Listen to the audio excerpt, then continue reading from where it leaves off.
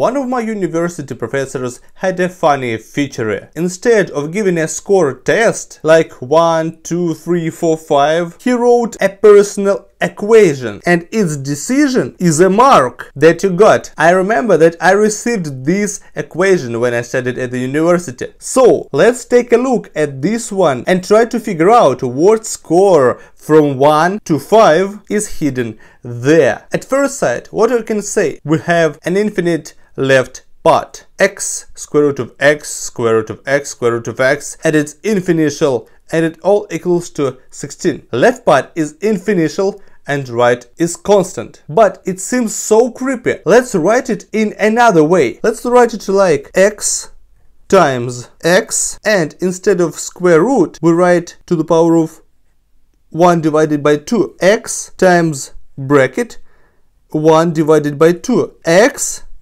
bracket 1 divided by 2. And another one. And it equals to 16. Here we understand that left side is nothing but a product of functions x times x to the power of 1 divided by 2 times x to the power of 1 divided by 4, we dive in deeper, times x to the power of 1/8 times and some others, and it equals to 16.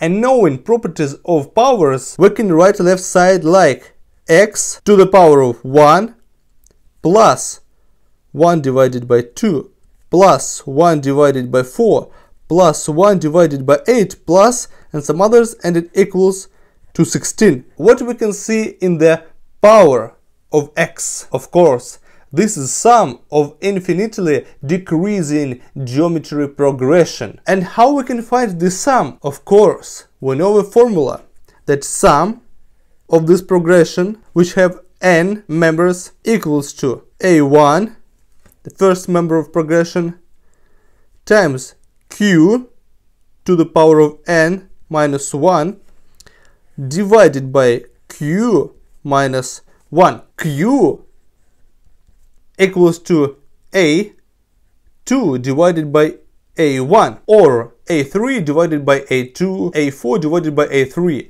and it equals to 1 divided by 2 divided by 1, and it equals to 1 divided by 2. a1 is the first member, and it equals to 1. So we can find that sum of infinitely decreasing geometry progression equals to 1 times 1 divided by 2 to the power of n minus 1 divided by 1 divided by 2 minus 1. As we know that n goes to infinitial, we understand that 1 divided by 2 times n goes to 0. That's why we have that our sum equals to 1 times minus 1 divided by minus 1 divided by 2, and of course it equals to 2. So we can write this equation like x to the power of sum equals to 2, and it equals to 16.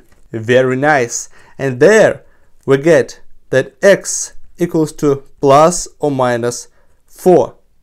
But minus 4 is not our solution, because look at the beginning. We know that x is more or equals to 0, but minus 4 is less than 0. So the one and the only one solution of our equation is x equals to 4. Oh, the score from test is 4. Very good. From scale from 1 to 5, it's not a really bad mark, isn't it? It was a really creative way of professor to talk us about our marks. So guys, I hope you really enjoyed this method and you really enjoyed this video. Subscribe to the channel, and I want to see you in the next video.